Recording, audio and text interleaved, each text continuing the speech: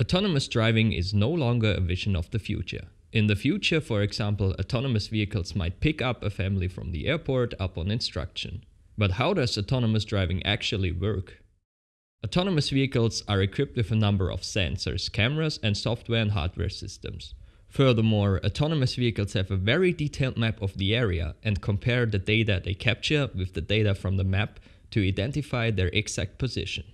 In this way, the cameras recognize a red traffic light and autonomously realize when it turns green.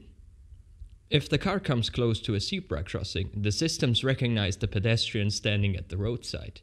The vehicle derives from the given information that the pedestrian will cross the road and the vehicle can stop in time. This does not only work downtown, but also on rural roads or motorways. Here too, the vehicle captures its own lane, the surroundings, and other vehicles through cameras, radar, and laser scanners. The information is gathered on an onboard computer. The software connects the data. Thus, maneuvers such as lane changes can be planned and performed safely. The car-to-car communication makes it possible to exchange information between the vehicles.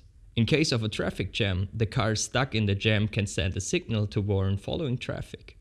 Timely warnings help the following vehicles to slow down and rear-end collisions can be avoided.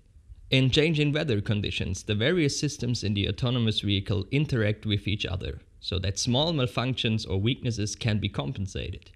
Neither rain and snow nor darkness and low sun are a problem. Various sensors and intelligent software do not only help the car to orientate, but also to safely reach its destination.